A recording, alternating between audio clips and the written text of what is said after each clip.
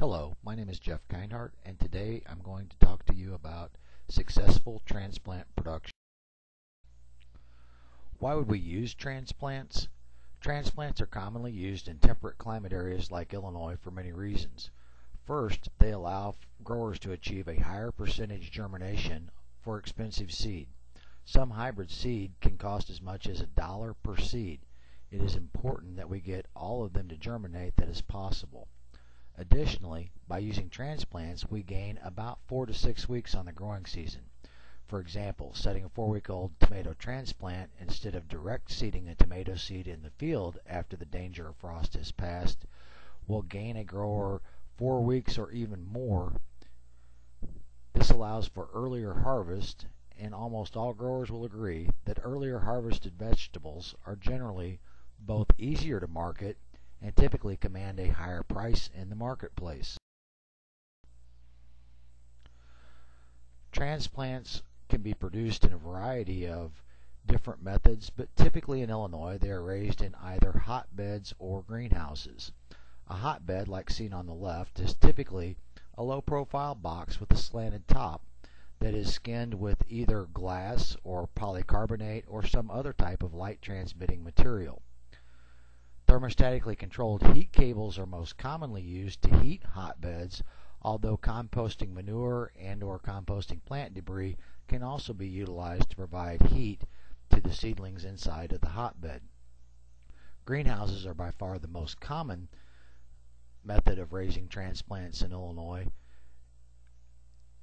New growers will occasionally try raising transplants in their house, oftentimes in the basement that they have rigged up supplemental grow lights in, and in almost all cases the production of transplants inside of a residential structure results in very poor quality transplants for a couple of different reasons. One is temperature management, and the second, which is most important, is failure to provide adequate light for transplant development. This process is typically going to begin with germination of seed, although there are some cases such as garlic or sweet potato where we may be using a vegetative propagule to start the transplant. In almost all cases, seed is going to be the beginning step. Seeds can germinate in two different fashions. The top is the one that we're most familiar with, and that's called epigeous germination, where the cotyledons actually come up out of the ground. This is the green bean or the tomato or the pumpkin. Most of the crops that you're familiar with are probably going to have epigeous germination, and we only point this out because if you'll look over on the right hand side, you'll see two examples where the seed coat has hung onto the cotyledons, and it's important to go back through and pick that seed coat back off of those cotyledons. Otherwise, the transplant that's developing may have difficulties growing a stem. Seed germination requires several factors. The seed that is being used must be viable and have a living embryo. The seed must be placed in an environment that has the proper water, temperature, oxygen, and light levels for the species that is being grown. The seed must also be free from dormancy. While dormancy is not an issue for growers using purchased seed, it can be a problem for some species if growers are saving their own seed. This graph shows the importance of temperature on seed germination. And at optimal temperatures, the percent seed germination is maximized and the days for emergence is minimized. As one gets either warmer or colder than the optimal temperature, the percent germination declines and the number of days it takes for emergence to occur is lengthened.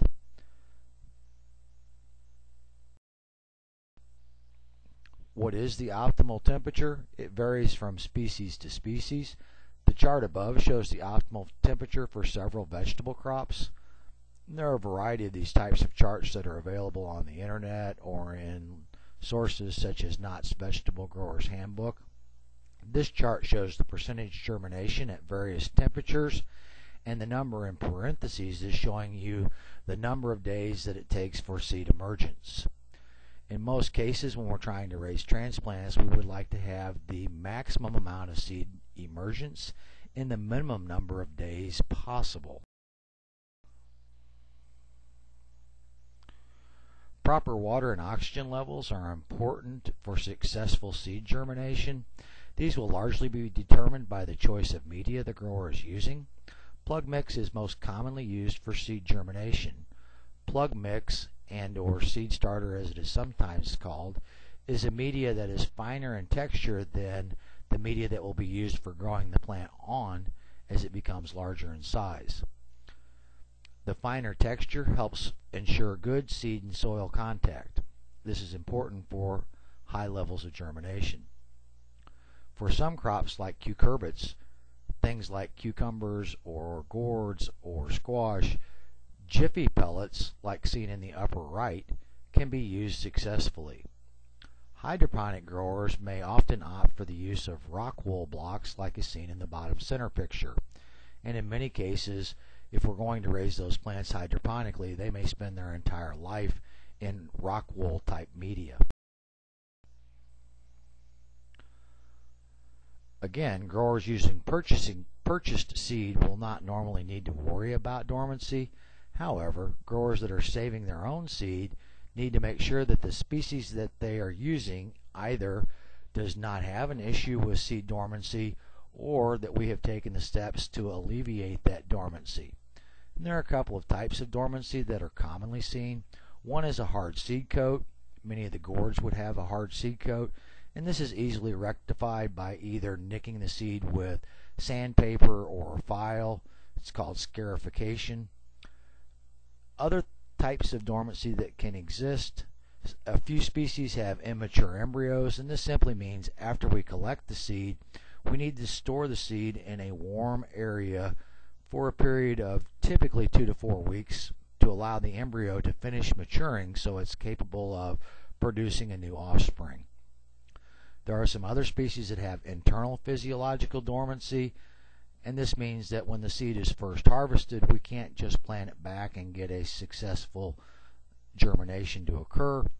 This is alleviated by stratification normally, and to stratify seed, we simply place them in a baggie with moist sphagnum peat moss and store them in the refrigerator for a period of typically 2 to 3 months, depending on the species that we're working with.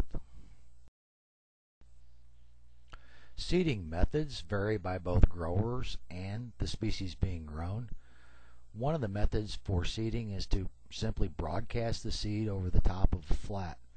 This method is commonly used by small growers, and it is also oftentimes used for small seeded species. In some cases, if we've got really fine seed, we may actually mix the seed with sand and broadcast the resulting sand-seed mixture so that we get more uniform spread of the seed across the flat. The biggest problem with broadcasting is that if a disease is to develop within the flat, it can rapidly spread from plant to plant, resulting in the mortality of the entire flat.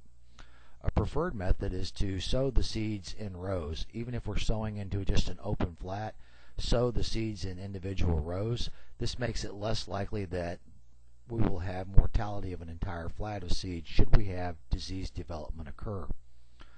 We also see direct seeding, where we're going to place an individual seed into an individual cell or pot.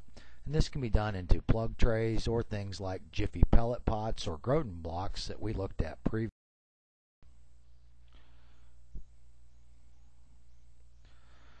Broadcasting again works well for small seeded species, and if you'll look on the left, everything is very good. If you look at the slide on the right, you can see that disease, damping off in this particular case, has started in 2 different areas of this flat, and it's rapidly going to result in the mortality of the entire flat. Had those plants been placed into rows rather than broadcast entirely across the surface, it's less likely that the entire flat would have perished. Broadcasting in rows reduces, again, disease movement, and many growers will actually use these seeding flats like you see here where we have the individual rows separated one from another by the plastic channel that the media is contained in. This greatly reduces the likelihood of disease spreading across the entire flame. Here is an example of a plug tray that the seeds have been placed into individual cells, and you can see the transplant that results. While this method works great and is very common for large growers that have some specialized equipment we'll look at in a minute, it can be a bit monotonous for smaller growers. There are a number of aids or devices that can be used to assist in the seeding process.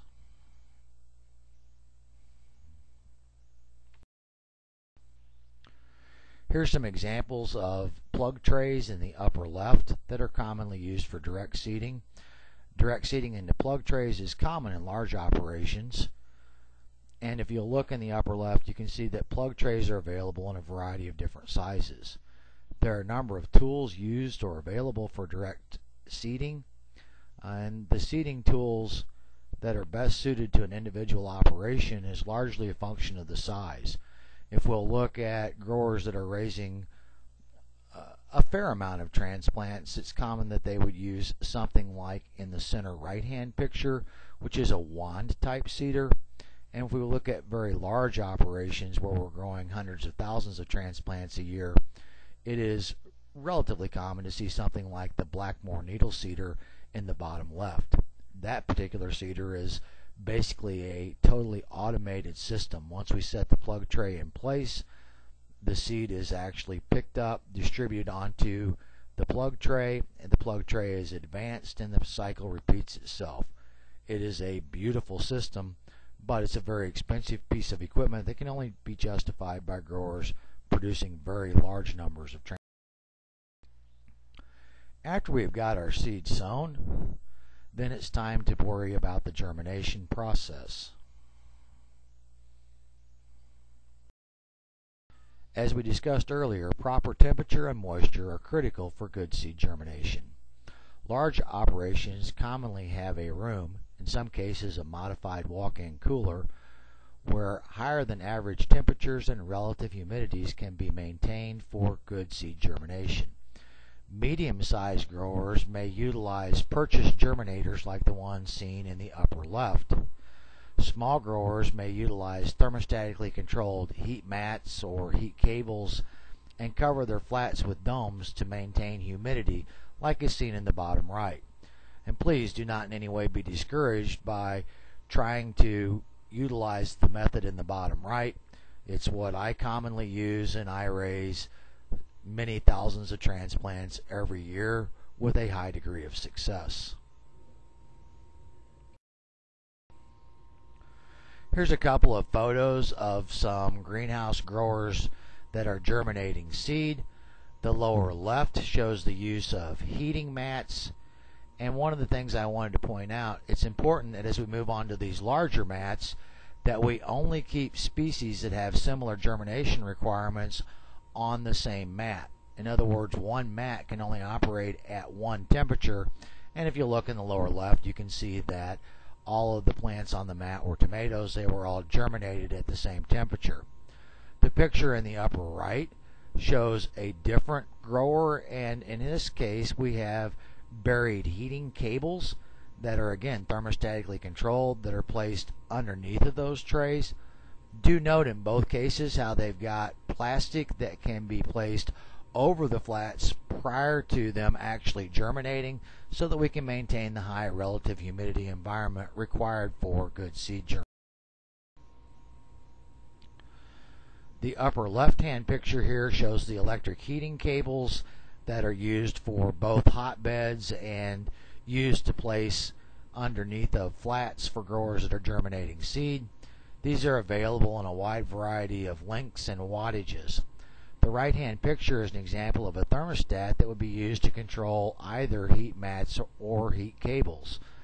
The copper probe that you see is actually a thermocouple that is determining what the temperature is at. It is placed inside of a flat or a section of a flat that is filled with the same media that we're using to raise our seed and kept at the same moisture level. The thermostat plugs into the wall, and the mat or heating cable plugs into the receptacles that you see on the surface of the box there.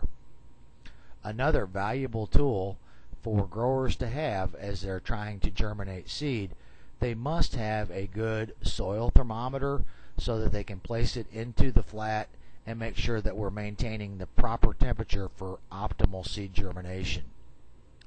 And probably I should point out, where growers typically get in trouble is that they check their systems and go out and put their thermometers in their flats at 2 o'clock in the afternoon when it's nice and sunny and warm in the greenhouse. But if we were to come back at 2 o'clock in the morning when the greenhouse is colder, we may find that the temperature that we're germinating our seed at is also gotten cooler. It is important that we have these systems be at this elevated temperature throughout the germination. Very soon after germination, in fact almost immediately, the flat containing the seedlings should be moved out of the germinating area and into the greenhouse. Failure to remove the seedlings from the germination area where we have high temperature and high relative humidity and typically low light intensity will result very quickly in stretched, or what we call etiolated, seedlings, which are of inferior quality. Once we've got our seed germinated and the seedlings have been allowed to go on and develop in the greenhouse for 3 or 4 days to a couple of weeks, depending on what species that we're working with, it is now time to move the seedlings and actually pot them.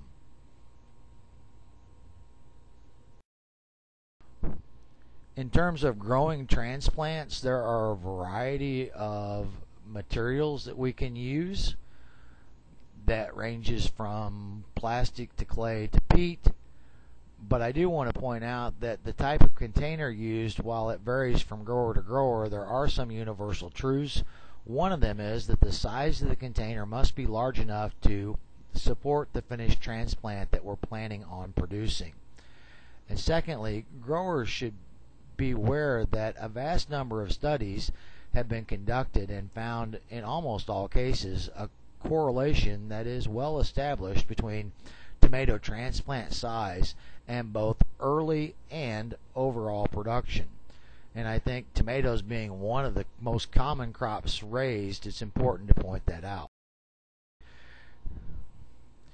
Here is just one of the many studies that have shown the impact of tomato transplant size on both early and total marketable yield. Larger transplant size equals greater yields.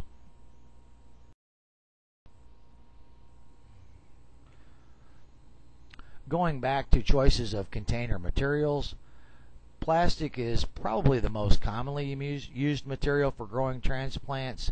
It is economical, lightweight, can be reused, and it is available in almost every imaginable size and shape. The biggest problem with plastic materials for containers, especially for new growers, is that plastic tends to stay too wet and new growers tend to overwater, and so this can result in us producing lower quality transplants.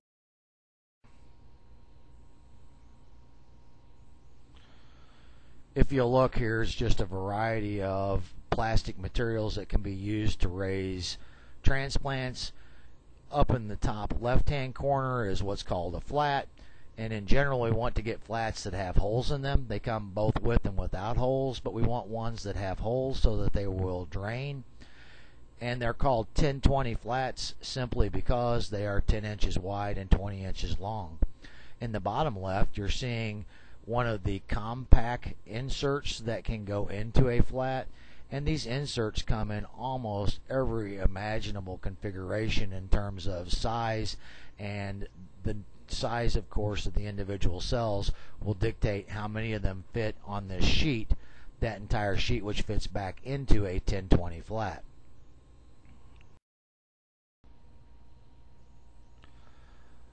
Clay, which was quite popular 30 years ago, is very seldom used anymore. It's not used for a number of reasons. First, it's pretty expensive to buy clay. Clay is very heavy It's got to be handled with the plant and the media in it, and it can become a little bit cumbersome. Clay is reusable, and in fact, to justify the expense associated with a clay pot, it must be reused. The nice thing about clay is it's easy to keep dry. And in some cases, we do see some growers still using clay. You know, depending on the area you're in, you might be able to pick them up at garage sales, flea markets, those kinds of places where they don't have such an initial input expense as they do if we were trying to raise or purchase them new. The use of peat containers is increasing among growers. The peat containers are not reusable, but they are relatively cheap. They are very grower friendly. They're easy to keep dry, and they are available in a wide variety of shapes and sizes. Not as many shapes and sizes as plastic, but enough different shapes and sizes are available that it's likely you will find one that will suit your needs. We saw previously that different media can result in different growth rates and growth levels. What is most commonly used by growers in Illinois for transplant production is soilless mix. And as we stated earlier, typically it's soilless mix for the plug mix that we're going to purchase, and also for the growing media that we're going to use to grow on this transplants. Again, the biggest difference between plug mix and the growing media, normally plug mix is a much finer material.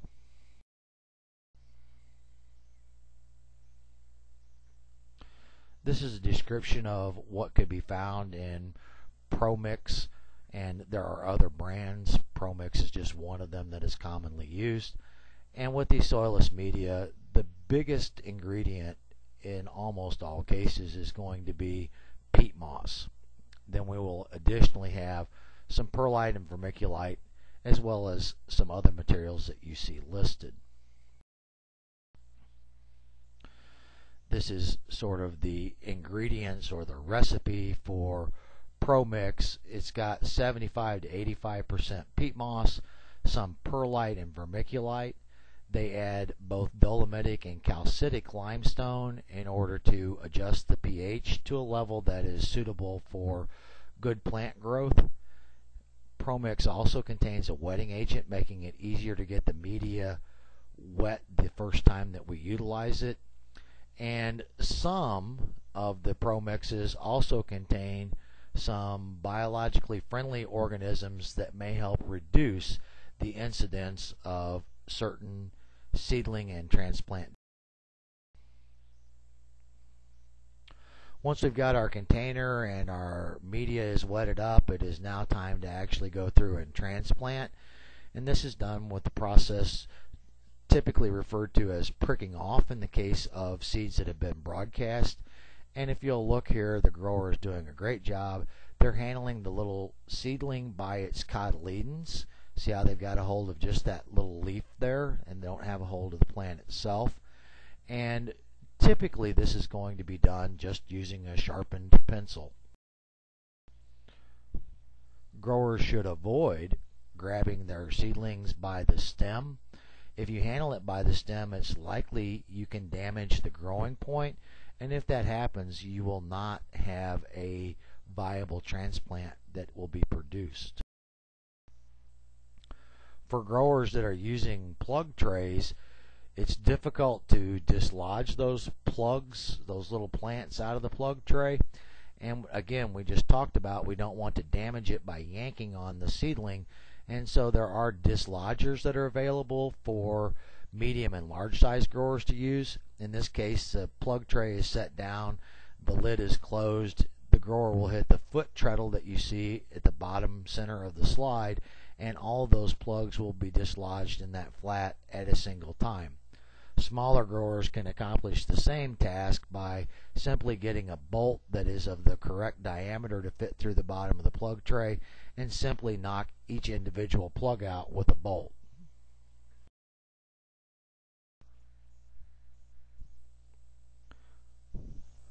Once the transplants have been potted, they are ready to be moved out to the greenhouse for growing on. The left-hand picture shows a well-planned greenhouse that can be watered so that all of the plants are receiving the amount of water that they need.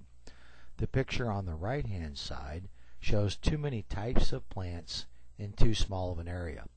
It will be difficult not to either over or underwater some of these plants because of the great diversity of plant size and plant species being grown in this small area. Successful transplant growing requires several factors. First and foremost, water the plants only when needed. Far more plants are killed by overwatering than are killed by underwatering. Most growers use soilless media, which has little to no micronutrients associated with it, and it is also important that we apply fertilizer on a weekly basis starting somewhere between the second and third week of growing. Good light quality is also important, as well as maintaining proper temperature. It's good to have fans in the greenhouse if we can, so that we have good air circulation. Good air circulation helps to perhaps strengthen plant stems, and it also does help to reduce the incidence of many of the fungal diseases that may occur. It is also important to maintain proper plant spacing. As the plants grow, they may need to be spaced out further from one another.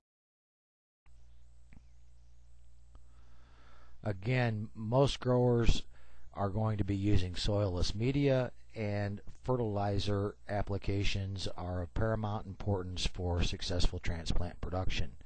Most growers will use water-soluble fertilizer for greenhouse transplant production.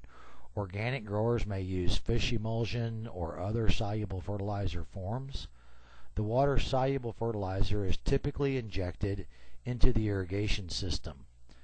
The picture in the upper right-hand corner shows a proportional injector that typically costs between $350 and $400. They are very precise. Some are adjustable in terms of the rate at which they inject. Others are fixed. In general, they run somewhere in the vicinity of about 100 to 1, meaning that for every 100 gallons of solution that flows out the end of our watering wand, 1 gallon of nutrient stock solution has been injected into that 100 gallon. The bottom right-hand picture shows a cheaper but less accurate method of adding water-soluble fertilizer to our irrigation water. It's sold by a couple of different names, sometimes called a hose-on, sometimes called a Sifo-Mix. These devices are typically somewhere around 20 to 1, depending on which particular one you have purchased. It will tell you on the package when you buy it. And they are often used by growers that are just getting started. They can't really justify the expense of a $300 injector, and they work okay. As growers get more experience and start raising a few more transplants, most of them will wind up ultimately moving to a proportional injector because of the greater accuracy that.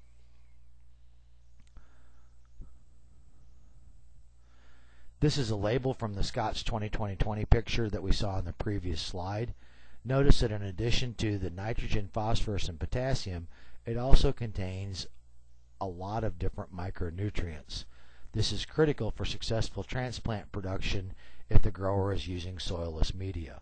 Again, soilless media lacks micronutrients, and we must supply them in order to have good plant growth and development. Maintaining proper temperatures is also mandatory for producing high-quality transplants. This table, and there are many others like it that can be found from a variety of sources, lists the optimal daytime and nighttime temperatures.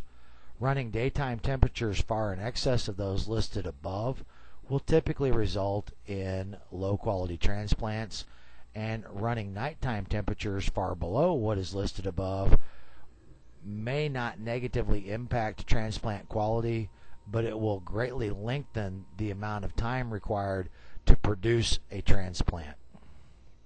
And again, if you'll look, it varies a little bit. Some crops like cooler weather, things like cruciferous crops, are probably best at a daytime temperature of 65, where plants like tomatoes and peppers are probably better at a temperature of 70 degrees. Here are two tomato transplants. The transplant on the right, while shorter, is actually of higher quality. The lack of stretching in this transplant on the right will result in it likely having a higher survivability rate in the field, and it will probably suffer less from transplant shock than its counterpart on the left.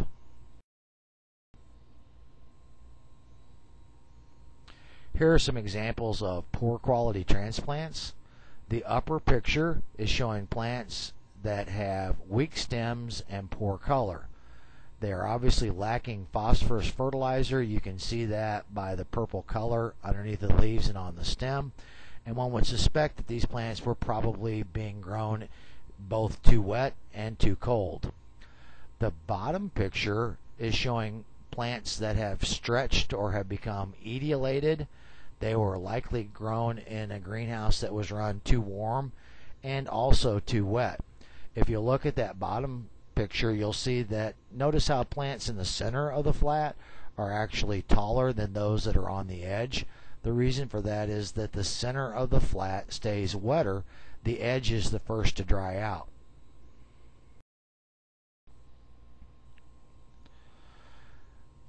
Good quality transplants, like those seen here, will look like a cube. They're about as wide as they are tall, and this is in the case of tomatoes. And it takes a variety of factors, but growers can do this if they pay attention to the details. So again, successful transplant production is the product of many factors. Among those, good sanitation, good light quality, and maintaining proper temperature regimes.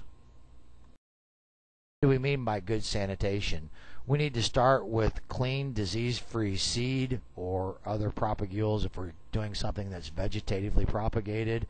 Preferably, if we can, we would like them to be certified as being virus-free. We need to disinfest or sterilize containers, tools, benches, other things that are going to contact the plants that we are raising. We don't want to allow our breaker or the end of our garden hose to lay on the ground. If we lay the end of the garden hose on the ground, we pick it back up.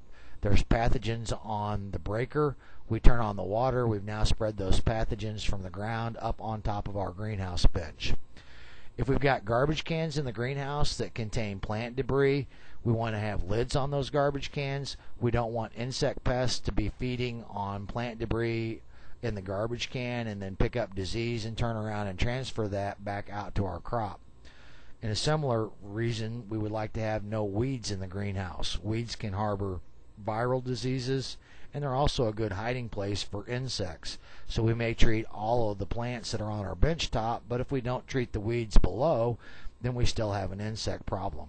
This is easily dealt with by not allowing weeds to be present in the greenhouse. We should wash our hands if we're handling the plants in the greenhouse. This is especially important for tobacco users. And again, soilless media is a choice that affords us good sanitation. If we're going to be using soil-based media, ideally we would like to have it be pasteurized prior to using it. One of the things that we haven't talked about yet and should is soil blocking. It's not overly commonplace, but there are a number of growers that use soil blocking for transplant production, and some of the reasons typically cited for why one would use soil blocks are listed here. They offer a good root environment, perhaps less air pruning or binding than what we would see if we were trying to raise in a cell. They have improved water holding capacity. We may have a reduced incidence of transplant shock. Normally, if we're growing in soil, the plants can remain just a bit longer than if we were raising in trays. And there tends to be less waste, less environmental impact from growers that are using soil blocks rather than those that are using other means.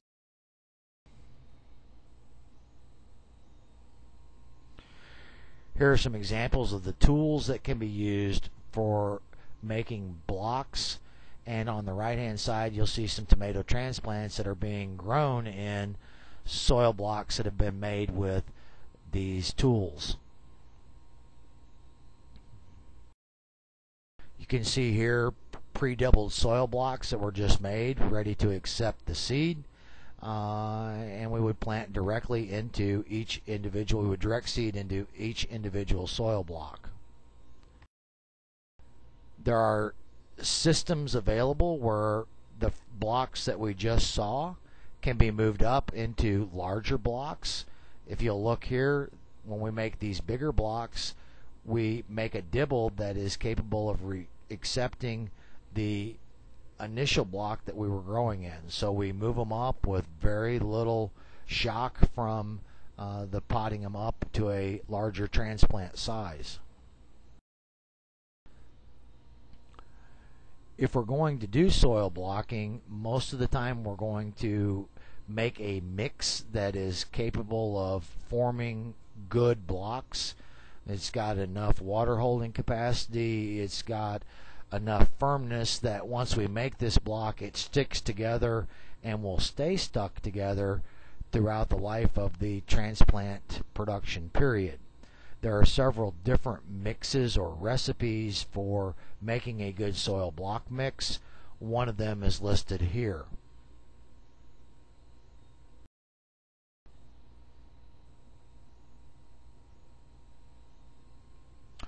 Organic growers that are using soil blocking, this is a recipe that you can use, and we don't have to use soil blocking. There are other organic potting soils that are available or growing media that are available, but we do see several of the organic growers using soil blocking as the method they rely on for their transplant production.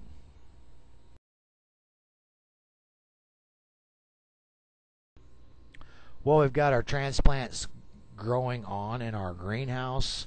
They've been potted up, life's good, and now we kind of take inventory and look and see how much seed do we have left over. It's pretty common that we will have ordered too much seed of some of the things that we are growing, and so we're going to have to store that seed. How long we can store seed varies from species to species, and there are lots of charts that show seed longevity.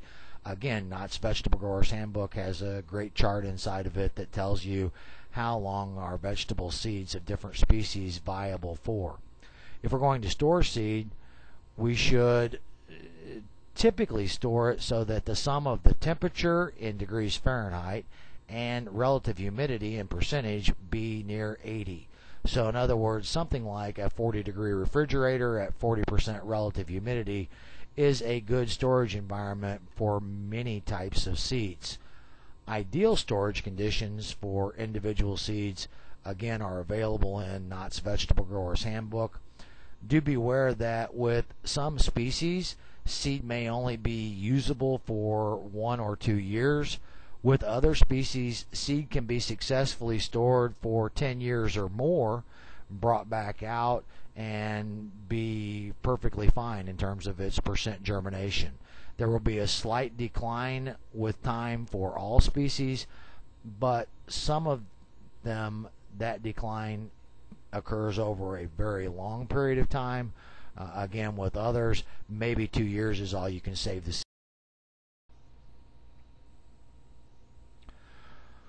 Well, as our plants are growing on in the greenhouse, it's also time to start scouting for diseases and pests that may be present. Among pests, aphids, thrips are very common. Slugs can occasionally be a problem.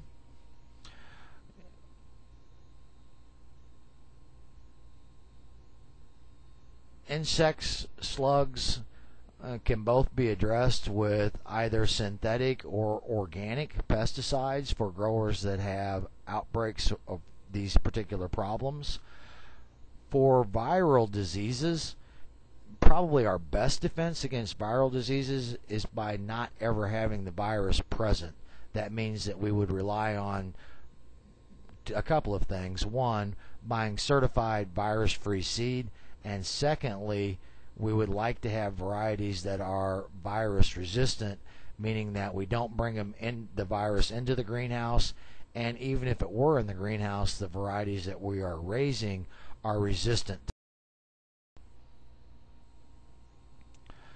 Thrips is a major greenhouse pest, and it can not only cause damage by its feeding, but thrips are also capable of transmitting some diseases. Their management requires great vigilance, and it will likely require relying on more than a single pest control strategy. We are having to utilize both the use of beneficial insects and also some chemical control in order to maintain thrips populations at levels that we feel are low enough to allow for good plant growing conditions.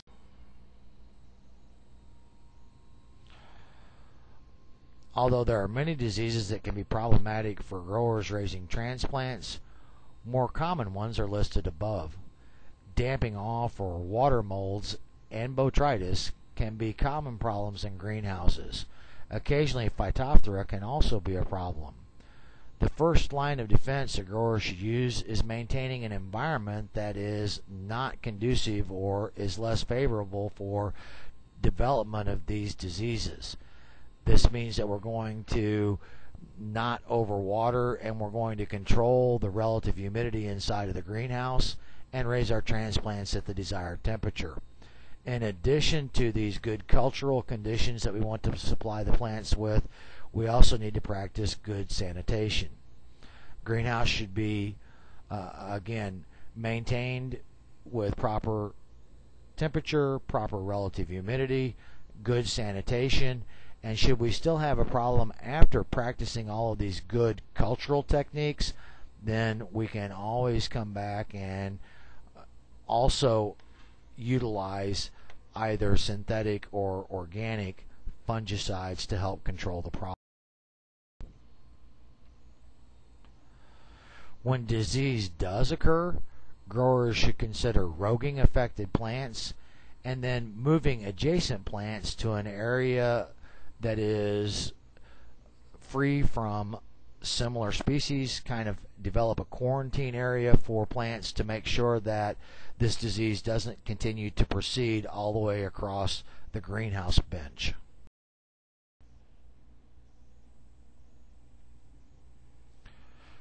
Good disease control requires, again, growers maintain good cultural practices and the use of organic or synthetic pesticides, and we do also want to rogue and dispose of affected plants as soon as they become.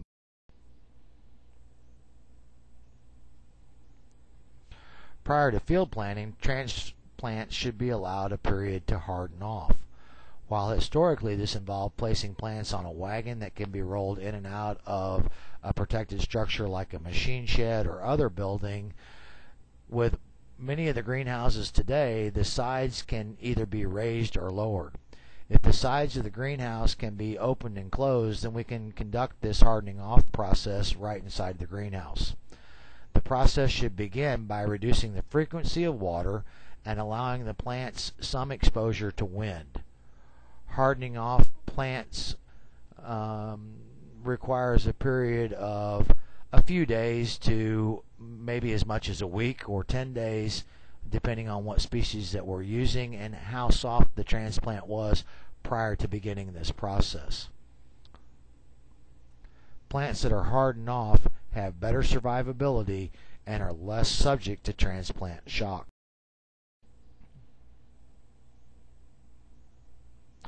Some considerations for field planning: select only the healthiest transplants and set them out at the appropriate time. Care should be taken to make sure that the newly set transplants have good root soil contact, and normally plants are watered in immediately after setting to help ensure that we do have good root soil contact. For many crops, it is also common that this water that is used to water in the transplants may contain a water-soluble plant starter type fertilizer. Following these steps may also help improve transplant survivability and reduce transplant. There are many types of machines that are available to assist in the transplanting process, such as this water wheel setter, which is pictured above.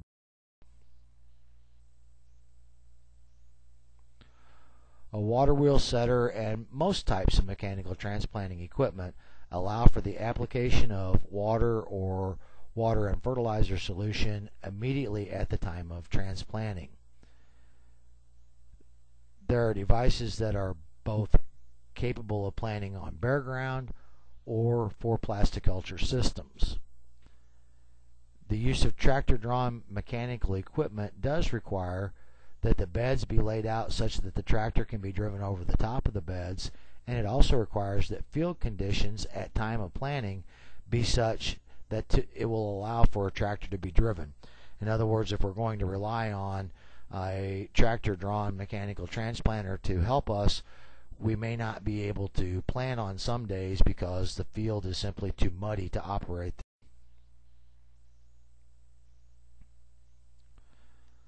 Smaller growers that are going to plant by hand may also use equipment such as you're seeing in the right hand side of this slide, which will help to mark the holes. This hole marking allows us to have uniform plant spacing within the row while allowing us to not rely on a tape measure. It allows the transplanting process to proceed at a much more rapid pace than if we're out there trying to manage the planting with a tape measure. We simply pull the device down through the field, it marks where each individual plant goes, and we can then come back in and rapidly hand set the plants in each of the marks that has been made.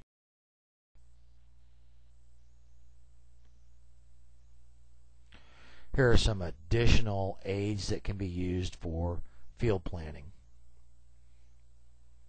And again, in these cases, in the upper right is a device sold by Johnny's that is used to help set pots like a 3 or 4 inch tomato transplant.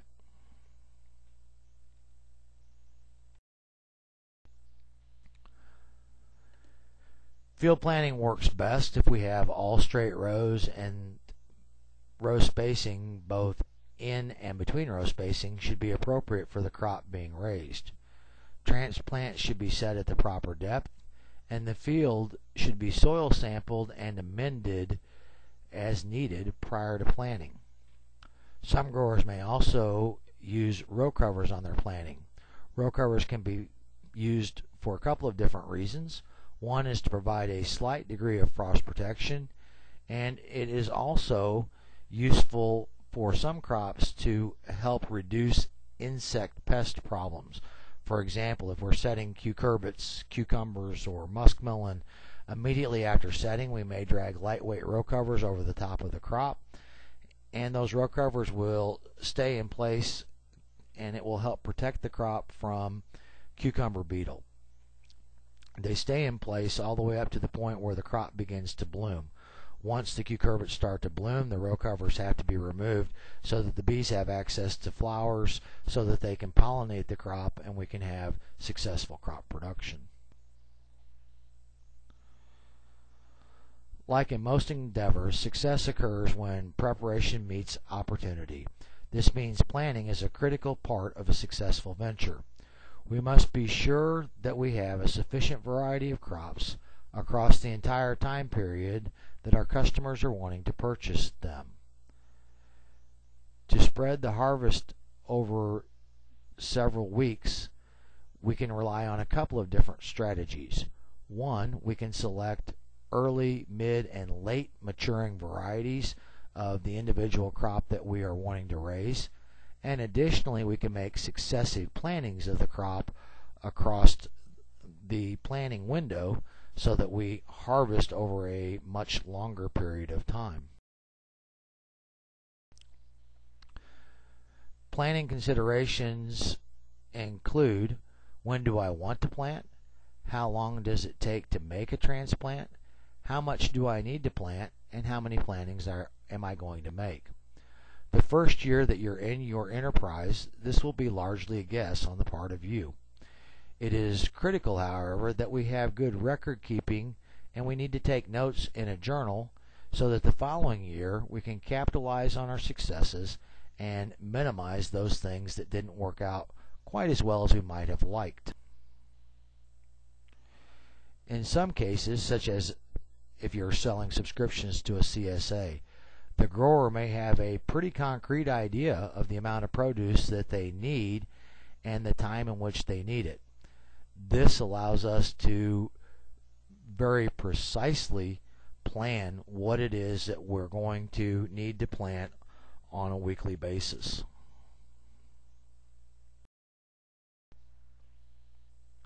Tools for crop planning can be created by a grower using just any common spreadsheet, or we may purchase existing software programs or apps that can help in our planning process. Again, regardless of how it is that we're doing our planning, for it to be best, it needs to be in conjunction with really good record keeping. By this really good record keeping, it ensures that the mistakes we make on year one are not necessarily repeated on the second year. There are a variety of additional resources that help with everything that we've talked about in this presentation today. Here are some. Here are some additional resources that are available online, and some even more resources. So there's lots of material available out there. I hope that this presentation helped you get to thinking and get your thoughts ready to start being a good transplant grower. Happy transplanting. Here are a couple of websites that could be of interest to you. One is the Illinois SARE site, the other is the Illinois Small Farm site, and they have a variety of information available on each of these. If you have any additional questions, here is contact information for all the people involved in developing and or reviewing this presentation. Thank you for your time, and again, happy successful transplant production.